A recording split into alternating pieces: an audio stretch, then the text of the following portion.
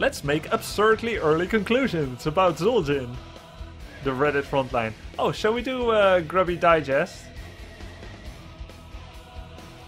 We'll do, we'll read the news together. We can pretend that I'm your father, grandfather, or husband, and we just woke up, and we're having some coffee, and I'm reading the news to you. Facebook Live. You hear that, honey? Facebook has gone live. A new social networking website. Facebook has been live for a long time. Jeez, I mean, I've been using Facebook for years, and Reddit just found out. It'd be cool if Stukov in Heroes of the Storm. Nice. Very nice. You hear that? Zul'jin's trait Berserker. So his trait is Zul'jin gains 1% attack speed per 1% of missing health. Greetings, Nice. friend. Hello. Hello. Thank you for the resub. So that means that you're gonna have moments where you'll ask your healer not to heal you because you want to deal the crazy damages. That's gonna ensue in a lot of hilarious situations. But as a trait, as a hero, I think that's a good mechanic. I think it's fun. And it has play and counterplay embedded in itself. Very cool. Zul'jin can activate Berserker to increase the damage of its basic attacks by 25% at the cost of 2% of maximum health per attack. That seems like it would be a toggle. So if you can toggle that on and off, that can be pretty interesting. A very interactive trait that you continually will on and off depending on what you want to get out of it. Can you miss the health, yes or no? It's going to feel reminiscent of Gul'dan. Well, with his trait though, do you think it will be harder to stutter step automatically now? That's a really good point, Orwellians. And I think the important thing is how Zul'jin feels. How is his attack wind up, his attack animation, and the attack finishing, and the projectile? How is the sound technique behind it? That is very key. If you have a very distinct auto attack sound, that can help you with the rhythm of doing a good auto attack rhythm, even if his attack speed is non-stop variable. So if it's like and you know, like from the moment of a certain sound you can start moving, and there's other moments in the certain sound order where you can't move yet. Let's say every time you hear I thank you. and like My you can start son, moving, is there it a doesn't metaphor matter. like what heroes go in what If it's different, lane, you in just wait for the jungles or sound. whatever? Thank you again, my son. Yes, solo laners will be people with self-heal, generally. That's the easiest way to say. So don't draft without a solo healer, solo laner, and a solo laner can self-heal. For example, Thrall can self-heal and so can Gul'dan. So they're okay solo laners. And then the Q. Zul'jin throws an axe forward, dealing damage to the first 2 enemies hit and marking them for 8 seconds. Marked enemies take 50% bonus damage from Zul'jin, next 3 basic attacks against them. So my first question is, what about Abathur? If Abathur copies Zul'jin and you've got 2 and 1 marks them, is that double axe thrower bonus damage, or are the marks individual? And if and I'm thinking it's probably copy effect, like they can benefit from each other's, because that's how it works with Jaina's chill. Jaina Abathur clone can chill for each other. So that's pretty nice if you can have 2 of those. But if it is individual, then they would need a different color coding or something. Aki says, here's the talents. Okay, let's take a look at that.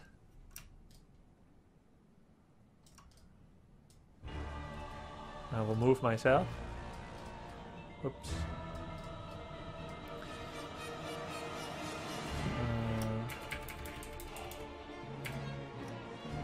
Zul'jin's talent so far, blah blah blah. Oh yeah. Cube, Bone Slicer. Oh, here's talents. Okay, so we'll look at this a bit more. Twin Cleave throws 2 axes in a large circular arc, dealing damage and slowing enemies affected by 15% per axe. Does that mean 30% for 2 axes?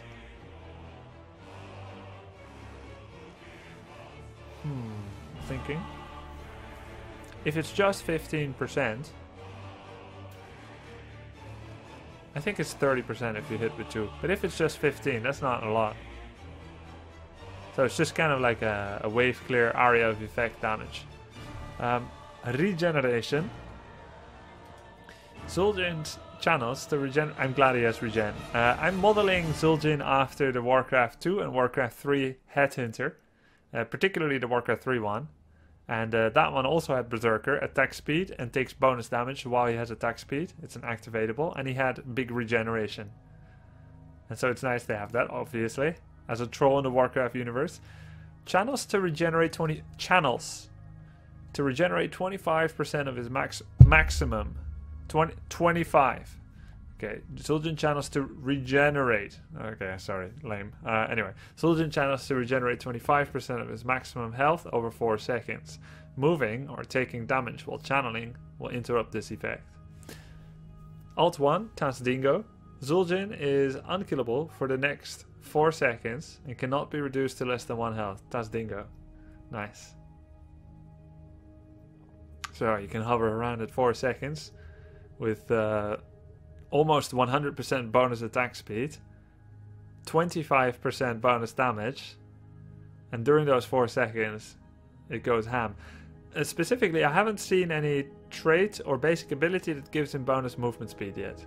So he would need to either get that from abilities or from allies, because no matter how much attack speed you have, if you don't have a little bit of bonus movement speed, a lot of it goes to waste in practice, in reality. So I'm curious to see how the talents work out. Guillotine, the second one. Zul'jin throws a massive guillotine into the sky. Nice. That crashes down on enemies in the targeted area. The lower Zul'jin's health, the more damage it deals. So I guess it's snapshots when he throws it up, and not snapshot when it lands. Because if you snapshot when it lands, and you're dead by the time it lands, do you do infinity damage? Can't divide by 0 after all. Let's take a look at his talents. Level 1. Bone Slicer. Grievous Throw now pierces through enemies and bonus damage increased by 15%. Passive. Arcanite Axis. Twin Cleave cooldown reduced by half a second for every hero hit. Ability power is increased by 25% while below 50% health. Huh. Wow. Wow. Do you want X? Every 5 basic attacks used against heroes increases your basic attack damage by 1.5 upon reaching 24 stacks. 120 hits. How's Vala?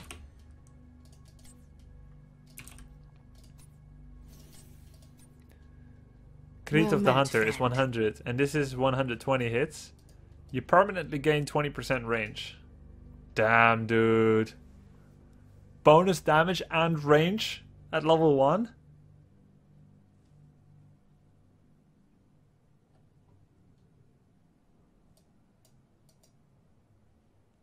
With incremental advantages. Yeah, this is the one. You can delete the other 2 abilities. I yearn for combat. Should we not join the queue? Greetings, Uncapped friend. bonus damage. This is a difficult quest reward, make no mistake, but it comes earlier than Vala. You can just delete these 2 abilities. Do you want a little bit more splash damage around you with some flying axes? Like, no, are we in a freaking circus? Are we juggling? Are we jugglers? Or do we want to kill people in the game, in video games? Kill The worst characters. part of hunting is the waiting. Have fun, jugglers, but I'm gonna clown off with this one. Anyway, next. Troll's Blood. Increases regeneration, healing by 75%. Pretty cool. Let the killing begin. That's their... Greetings, friend. it's their Isn't it their finished production quote? Thanks for the subs, guys. Spankenstein Monster, W Zuik, Fornebi, and DOSBox Let's Play. Enemies killed by you increase your attack speed by 6% Greetings, for 10 seconds. friend. Hi Grubby, du sus Zuckerschneud. Best stream. Was is das then? Enemies killed by you increase your attack speed by 6% for 10 seconds. Enemies, not enemy heroes. Stacking up to 5 times. Now, by my quick calculations, that's up to 30%. And attacks refresh duration. Wait, attacks refresh duration, not kills. So you kill someone, a minion, you attack a wall after 8 seconds, and 8 seconds later you kill another minion, you've got 12% for 10 seconds. So it is a more forgiving Vala hatred stack counter with 30% bonus attack speed. Well met, friend.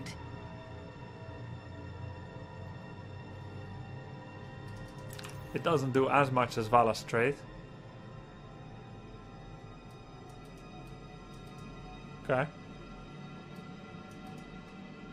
Enemies killed by you. It doesn't talk about grace period. Enemies killed by you. Do you have to last hit? Or is it within 0.75 seconds of hitting a minion and it dies? Or is it like Azmodan? 1 second. It's been 1.5 before. Is it Nazeebo? Poisoned? Which is like 4 or 6 seconds. Doesn't say. Doesn't say yet. So I don't know. I'm gonna assume it has some grace period, but it doesn't say how much. But either way, this looks probably pretty easy to get. That's quite good. Increasing regeneration by 75% is also pretty good.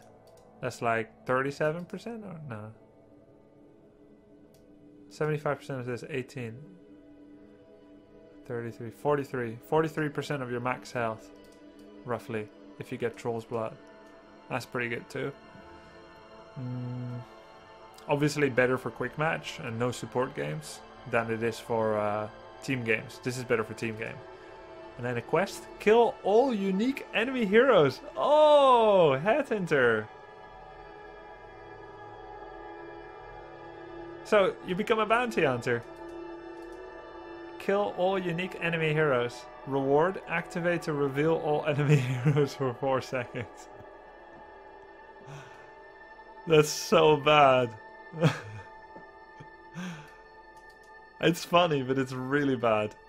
You need to kill all 5 of them, and then you can reveal them for a very short period of time without being able to act on it, probably. And it's like, can you do it once, and then you have to kill all 5 of them again? Or can you activate it with a 0-second cooldown and reveal them all the time so long as you keep pressing it? Or does it have a 1-minute cooldown?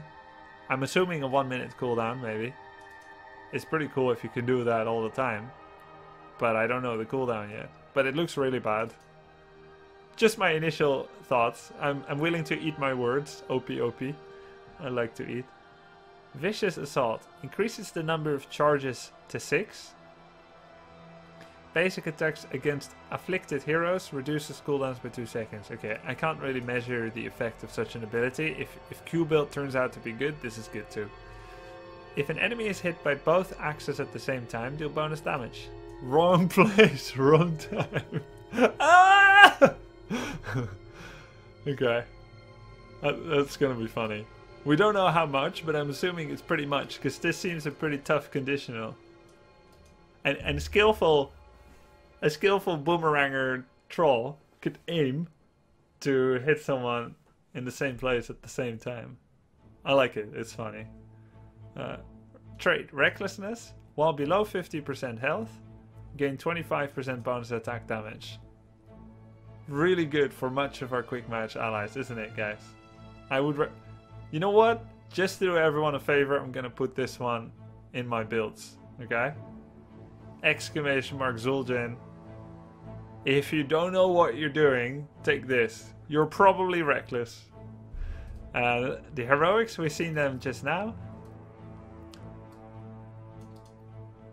Eye of Zul'jin. Hitting an enemy hero with Grievous Throw increases movement speed. Aha! That's what we were looking for. Now we can become a kiting monster. This is important for an auto attacker. Bonus movement speed. Falstad has it often, especially with the double trait build at 13-16, which by the way you should get. And Vala has it with Hot Pursuit, and even her trait without Hot Pursuit. So this is very important. Regeneration no longer has to be channeled, damage still breaks the heal. So it becomes like Healing Salve in Warcraft 3. A non-combat, passive, bonus effect, regeneration. But if you get hit, it stops. Just like Healing Salve. No longer need to channel. It's good, but it's not good enough. Compared to Eye of Zul'jin, in my opinion. The only way you would use this is if you're traveling to an objective or walking away from fight. I guess it's okay. It's gonna save you 2 seconds. 2 to 4 seconds, but this is better. Voodoo Shuffle, activate to remove all slow and root effects. I mean, it's good that it exists. It's good that it exists.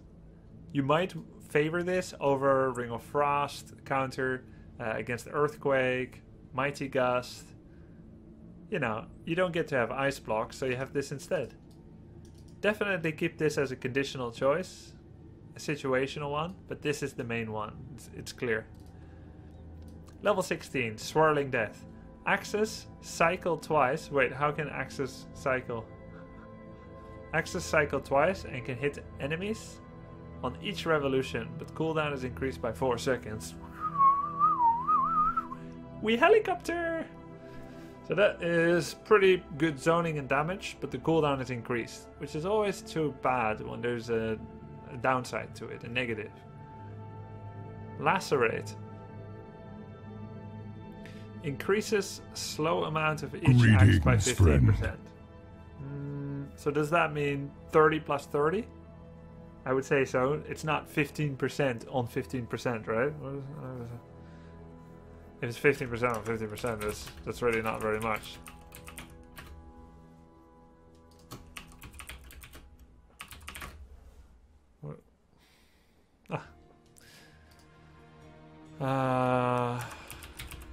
I'm assuming it's 30 plus 30. That's pretty good. Can be 60% slow total. 30 or 60. Ferocity. Admirable Ferocity. Increases the attack speed bonus of Berserker by 50%. What?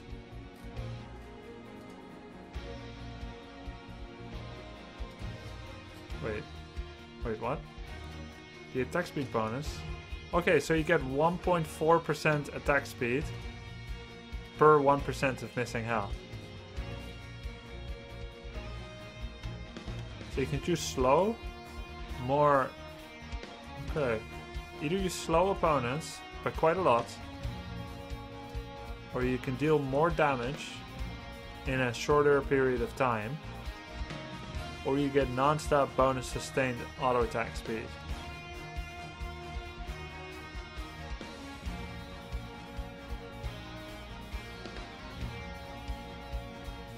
I cannot predict which one will be best here. I think all three are good. This one is definitely going to be the one that draws the most attention, but it's not necessarily going to be the best. I think all three are good. This is the Lightning Rod, draws all the attention. Amani Resilience. Wait, what does this have to do with shoes? He's got tough shoes, probably made of troll leather. Restore health equal to 50% of the damage he dealt with while using Tastingo. Oh, that's really good. Oh, you can go ham without reservations. That is really good. I'll get a pair of that. Buzzsaw. After impact, the guillotine conteases. What is that? The guillotine continues rapidly forward, dealing damage to enemies in the line. I'm not sure about that. It's probably good. Throw a net. Yes. We raiders now. So if you haven't played Warcraft 3, there was this unit in Warcraft 3 called the Raider. Unfortunately, this might mean we're not going to get a Raider into the Nexus. But anyway, they had a basic ability that didn't cost mana. It just had a cooldown, which was Ensnare. And other races loved to get tied up by us, basically. They loved the fact that they didn't need to spend any mental faculties on needing to micro their units because it was effectively rooted in place for the short period of time of 12 seconds. Just for an Ensnare. And the cooldown of the Ensnare, by the way, was 12 seconds. So they really thought it was very hilarious as they stood and watched and I ravaged their base, ensnaring all of their units in place. Also, they could not be dispelled, so that was pretty damn cool. Throw a net forward, rooting the first enemy hit. I like it. It's a skill shot. It seems strong. I don't know how long the route is, but it seems good. Come get I think all three are good at level 20. So now my evaluation in general. Thank you, Omega. Level 20 tier is good. Lots of options. I mean, not lots, but I think the options are good. Level 16 options are good. I think this one is slightly tilted in favor of Eye of Zul'jin. I think Tasdingo is the best, but actually they both seem really good. This is a balanced tier as well, design-wise, I think. The design of this one, I think, is also good by all three. But I think level 1 and 4 are not very balanced in strength. I could be wrong. I hope I'm wrong. But I think there's like trap talent, and it's not like these aren't good. It's just this one seems too good. But I could be wrong. Hopefully I am. But overall, a really good hero design.